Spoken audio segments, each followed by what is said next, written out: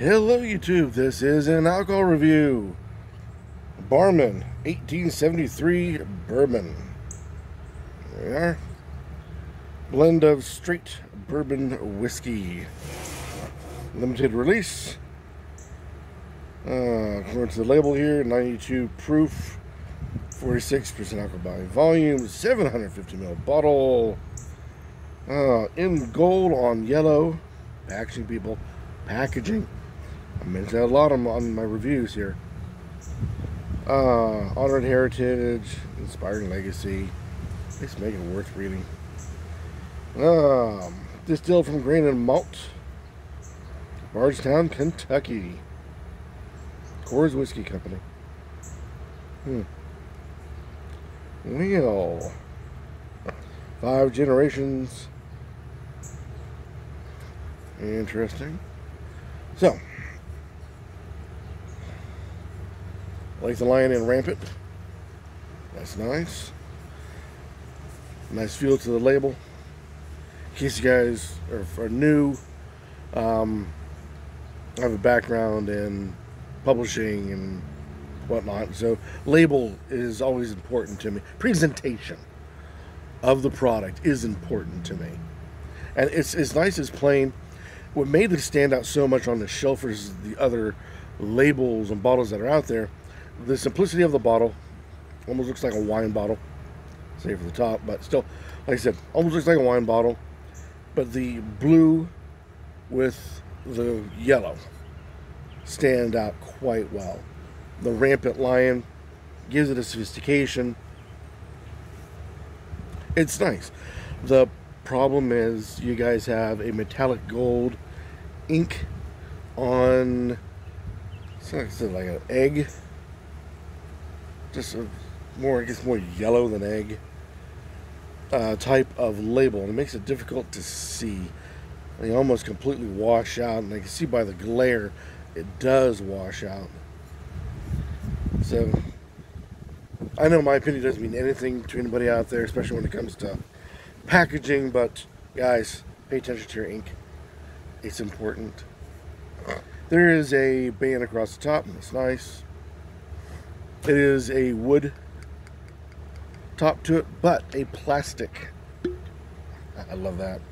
A plastic cork. Why is this important? All cork, most expensive. Partial cork, like ground has been glued. Middle, plastic, cheapest. At least it is a wooden rather than plastic. But at this point in time, should use the plastic. Very cheaped out on the cork part itself.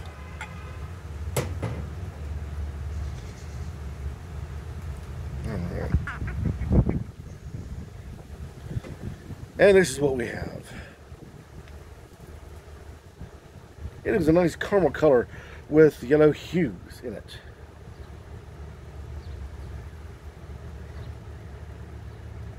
Give it a swirl.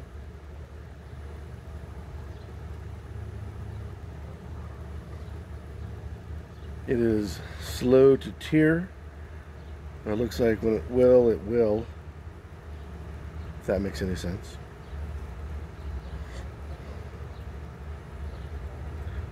But nice all in all.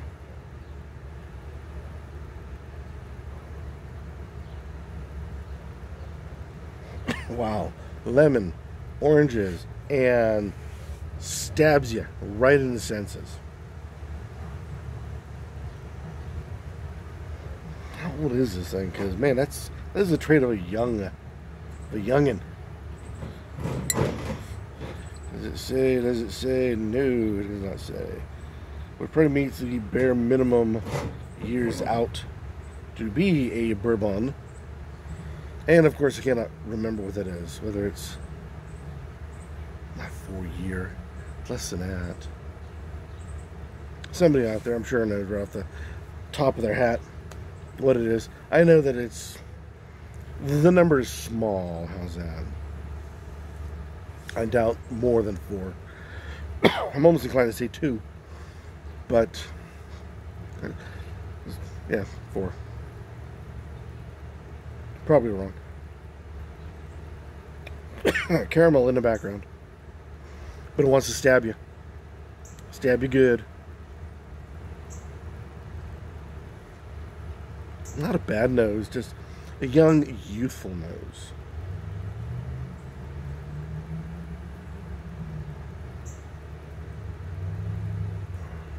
And on the palate, it is young. It is youthful. It is tasty, but it is young. It is youthful. It stabs. It burns. It slices. It dices. Not much of a tongue afterwards. It's got a hang time that will not stop. Yeah, once it's on your palate, it doesn't want to go. And at the very end, it's that ethanol of the alcohol, that burnt rubber taste starts to come out.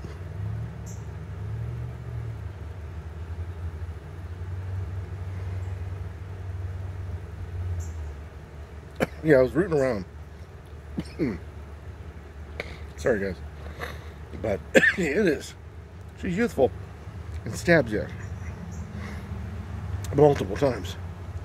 I was rooting around trying to find something a bit more on the cheaper end. I've been slowly sliding into the 40s. For my price range, that's creeping up there. I usually hang around the 20, 30s. So I went back, grabbed a low $30 in my area. And this was one of many that I had found. And the problem is that trying to find a good, smooth, soft, tasty whiskey, bourbon, at that price point, it gets difficult to find. At this price point, they tend to be very stabby, very burny, very, this youthful vigor for a bourbon. And this is of no exception. Rampant lion or not.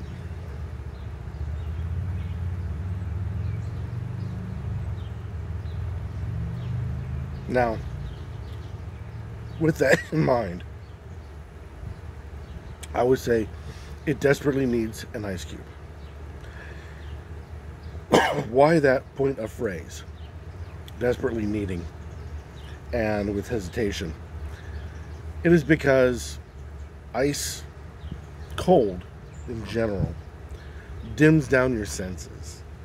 What you get off the nose is over 70% of what you're tasting.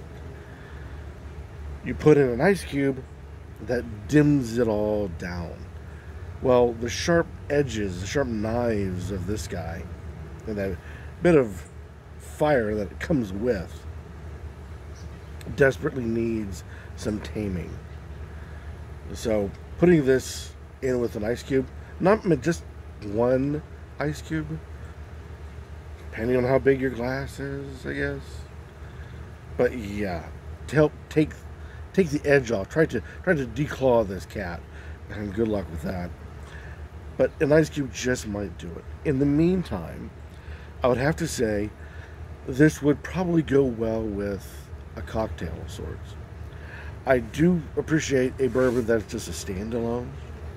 And this guy, even though it does have wonderful taste of lemon, wonderful taste of orange, caramel, just cozying up in the back, all that greatness, and a long hang time, that as long as you ignore that ethanol taste, is actually kind of pleasant.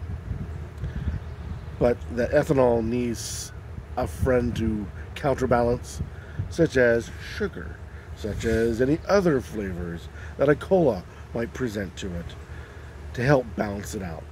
This is an okay bourbon, but it definitely needs others to play with. Like I said, a cocktail, something along that line.